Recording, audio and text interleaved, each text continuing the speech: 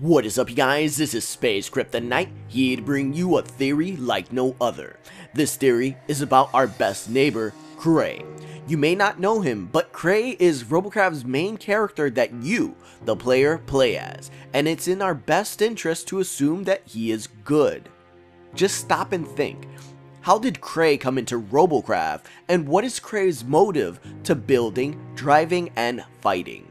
Let's start off with his origin. Cray was first introduced to Robocraft as a concept in preparation for a project known as the Future of Robocraft, which was publicly documented on March 18, 2015.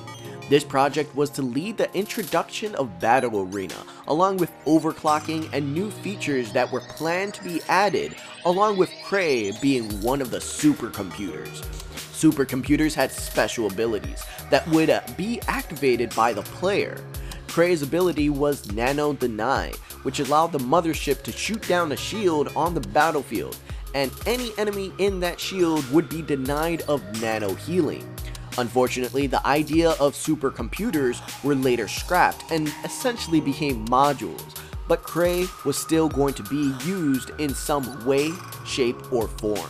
His first appearance in the game was an instant. Previously in Robocraft, bots were made with pilot seats, but unknowingly, the pilot seat was replaced with a hologram of Cray.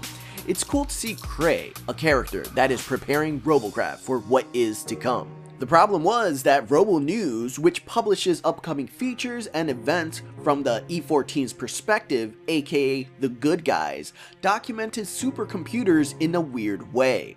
Robo News issue number 10 states that E14 is pouring its research on advanced intelligent system control units. The goal of this research is to reduce the amount of human casualties for the E14.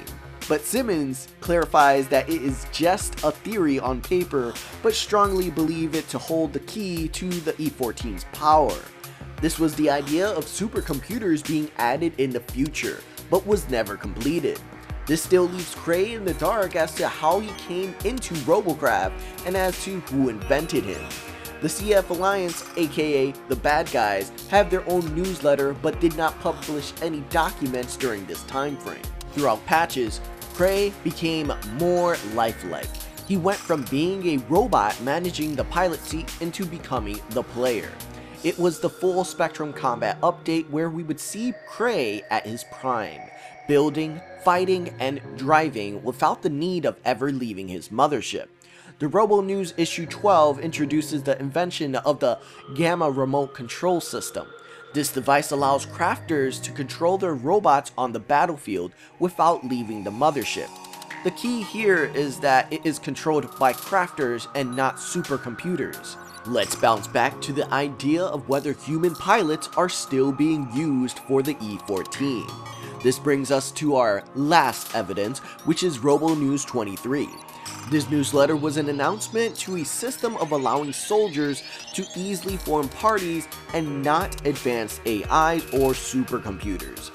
Is it possible that we are dealing with a parallel universe where gameplay and lore are separated, or is Cray part of an unknown faction? Is it possible that Cray is a villain? There are many questions that can only be assumed, as this is just a theory, that Cray is not part of the E14 or the CF Alliance, but has his own intentions. So that pretty much wraps it up for this theory. Let me know in the comment section down below if you believe Cray is good or bad. I want to thank you guys for watching. Don't forget to like and subscribe for all your Robo needs. And until next time, this is SpaceKryptonite logging out.